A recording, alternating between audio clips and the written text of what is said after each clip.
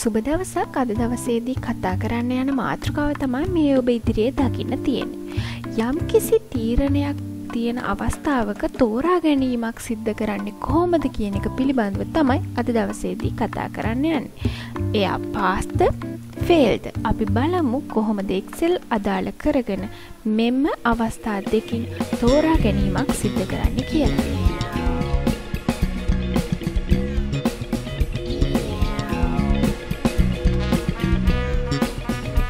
අපි මීට පෙර වීඩියෝවේදී රෑන්ක් කරන්නේ කොහොමද කියලා පැහැදිලි කරා. ඒ පිළිබඳ අවබෝධයක් නැත්නම් ඔබ මීට පෙර වීඩියෝ නරඹන්න කියලා ආරාධනා කර සිටිනවා. අද දවසේදී සූදානම් වෙන්නේ අපි pass fail සිද්ධ කරන්නේ කොහොමද කියලා කියන්න. ඒ කියන්නේ යම්කිසි තීරණයක් ගන්න තියෙනවා නම් අවස්ථා දෙකක් සම්බන්ධ කරගෙන අපි කොහොමද ඒ දේ සිද්ධ කරන්නේ කියන එකයි මෙතනදී අවබෝධයක් ලබා දෙන්නට සූදානම් වෙන්නේ. මෙය පෙර කිව්වා වගේම pass fail කියන වචන දෙකට සීමා වෙන්නේ නැහැ. ඔබට අවශ්‍ය විදිහට අවශ්‍ය අවස්ථාවට yes no උනත් යොදා ගන්න හැකියාව තියෙනවා. මේ අපි පෙන්වන්නේ උදාහරණයක් පමණයි. හරි. අපි මෙතනදී භාවිතා කරන විශේෂ වචනයක්. අපි rank කරන්න rank කියන වචනේ පාවිච්චි කරා, sum, min, max වගේ වචන පාවිච්චි කරා. මෙතනදී පාවිච්චි කරනවා අපි මෙන්න මේ වචනේ. if. අපි බලමු කොහොමද මේ ගණනය කිරීම සිද්ධ කරන්න කියලා. මම ගණනය කරන්න යන්නේ මේ කියන එකතුවම සම්බන්ධ කරගෙන මුලින්ම අනුරාධ දිසානායකගේ එකතුව මම අදාළ කරගන්නවා මේ ගණනය කිරීම සඳහා. අපි ඊට කලින් කතා කරා වගේම මෙතනදිත් මෙන්න මේකමයි ගන්න ඕනේ කියලා අනිවාර්ය කරලා දෙයක් නැහැ කියලා හිතුවොත් අපි total එහෙම නැත්නම් ලකුණු සම්බන්ධ කරගන්නවා නම් ඒකෙත් අපි සීමාවක් හිතා ගන්න ඕනේ. අපි උදාහරණයකට මෙතනදී මම කිව්වොත් එහෙම මම ලකුණු 200ට වැඩි අය විතරයි පාස් කරන්නේ, 200ට වඩා අඩු අය ෆේල් කරනවා කියලා හිතුවොත් එතකොට අපේ මායිම වෙන්නේ 200. එහෙනම් අපි බලමු කොහොමද 200ට වැඩි අය පාස්, 200ට අඩු අය ෆේල් කියලා මෙතන ඔටෝම සටහන් කරන විදියට හදන්නේ කියලා. අර කිව්වා වගේම ඕනම ගණනය කිරීමට මුලින්ම සමාන ලකුණ යොදන්න ඕනේ. අපි කතා කරපු විශේෂ වචනය තමයි if. if කියලා සටහන් කරලා වරහණක් විවෘත කරනවා. වරහණ විවෘත කරලා මම මෙතන සටහන් කරන්න ඕනේ මොන කෝෂයද. අපිට උදව්වක් හැටියට මෙන්න මේ කොටසත් සඳහන් වෙනවා. මම ගන්නේ මෙන්න මේ ලකුණු කෝෂය.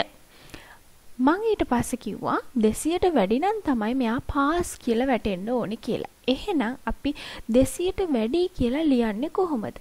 ඔයාලට මතක ඇති මෙන්න මේ සංකේත. මේකෙන් වැඩි කියන අදහස දෙනවා, මේකෙන් අඩුයි කියලා අදහස දෙනවා.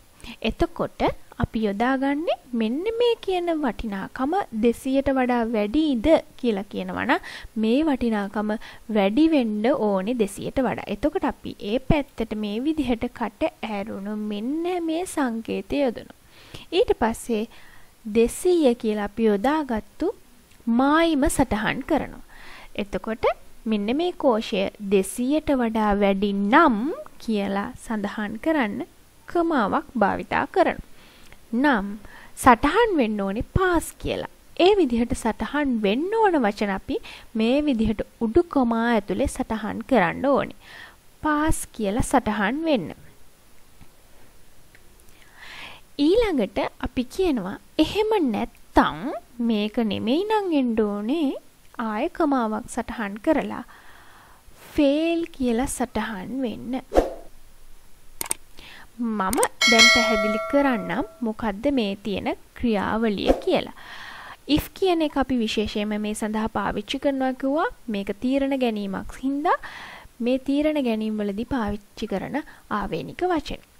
මේ e2 කියලා කියන්නේ අපි තෝරගත්තු කෝෂය. මේ කියන කෝෂය 200ට වඩා වැඩි නම් කියලා කියන්නේ මම මේ සංකේතය යොදාගත්තේ අර කිව්වා වගේ 200 අපි යොදාගත්තු මායිමක්. මේක ස්ථිරාගයක් නෙමෙයි. මම කියනවා 200ට වැඩි නම් මේ කියන කට්ටිය පාස් කියලා දාන්න, එහෙම නැති කට්ටිය ෆේල් කියලා දාන්න කියලා. එතකොට මේ කියන කමා, මේ කියන උඩු කොමා මෙතනදී මග ඇරෙන්න බෑ.